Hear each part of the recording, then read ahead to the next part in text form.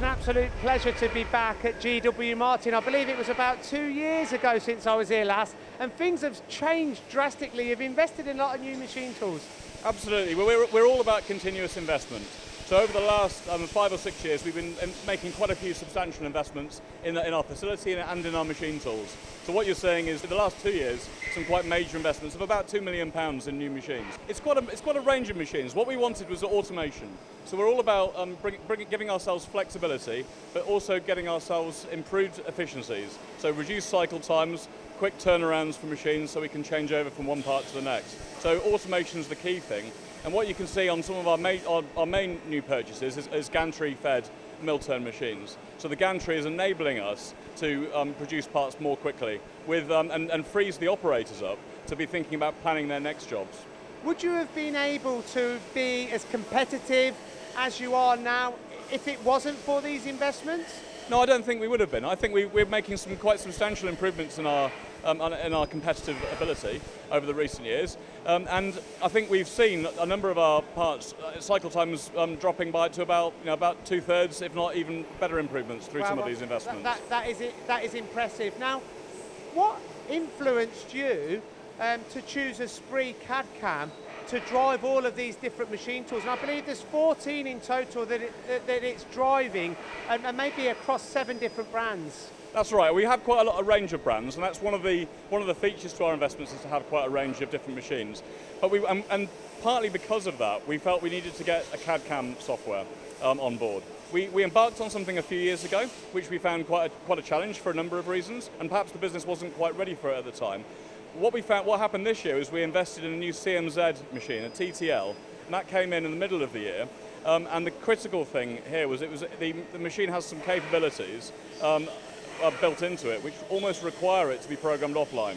It's easier to program offline, and we get the full benefit of those new features by programming it that way. And that was effectively the catalyst, but all the reasons that we had before were still at play. So it's, for us, introducing CAD/CAM and going down with ESPRIT was all about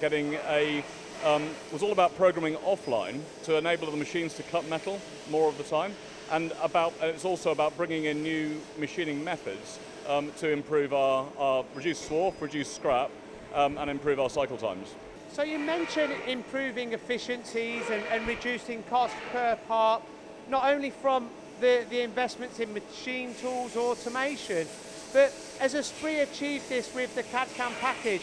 And what is it like to actually program that offline? Well, ESPRIT certainly is. And we chose ESPRIT partly because of their experience in mill turn. And that was a significant difference in the package that we attempted a few years ago. The support we've been having from ESPRIT has been fantastic. They've been supporting and the rolling out of post processors has been second to none. That's been terrific. In terms of the technical questions of that, I think I'm not the best person to really answer that. And the best person I could probably introduce you to is Christian, who's our key chief CAD/CAM programmer. Christian, you've been tasked with programming ESPRIT. How have you been finding it? It's very, very good, very user-friendly. Started in June with a complete blank slate, clean sheet, 17, 18 machines to program offline, no post-processors, so we started from nothing. And one of my first things is to prove out the posts one by one on the machines, and it's a big massive learning curve, because I've not used ESPRIT before. I've used every other system there is, and ESPRIT was basically the only go-to package for the type of machines that we have. And in comparison to some of the other packages, what USPs does ESPRIT offer then, apart from the machine tools that it can drive? So the main one for me is the fact that it works with a thing called a digital twin. So you actually build the machine tool and you use the machine tool as you're programming the part simultaneously. All other systems, you program the part and you then go to different packages or different systems to simulate the program. Whereas with ESPRIT, it's done as a digital package, it's all done simultaneously. The beauty of that is if you program a part for a certain machine, let it be a mill or a lathe or a mill turn, and right at the end of the process, due to production, that machine gets changed, you literally swap out the digital twin model within the file, and that's it. You just point the software at another machine and another post processor, and you post the program. And there's no other CAM system that does that. Wow, and that is kind of a machine swap feature, isn't it? And artificial intelligence. Yeah, absolutely. With just 1, 2 or 3 clicks, wow. and you move the whole thing from one machine to another. It even does patterns. So if you're going from say you do an R&D type part on a machine where you've just got the one component, and you then want to go to mass production, and you have a machine that's got tombstones and pallets, etc.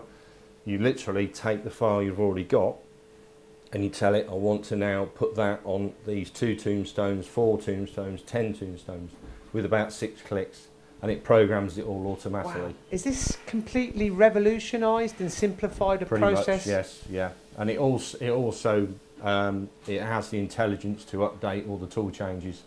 So no matter how many components are on the table or on the machine setup, it prioritises the tool changes. So it does everything it can do with the first tool. Then the second tool comes out. It doesn't do all the tool changes per part. So it's optimising the process completely.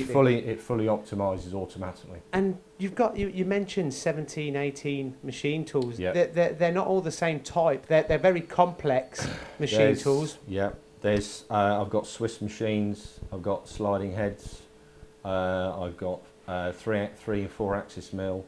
Got Mazaks, mainly mill turns. All different controls, all different manufacturers. So it's a lot of posts. An absolutely fascinating story. Just want to end this interview really, Christian. Has it been a game changer for GW Martin? Absolutely. I think some components I've probably got something like between 60 and 80% shorter cycle times and speed, purely from the implementation of tooling, the single point system, and most of all the software. Just doesn't sound real, does it? No. Thanks, Christian. Thank you.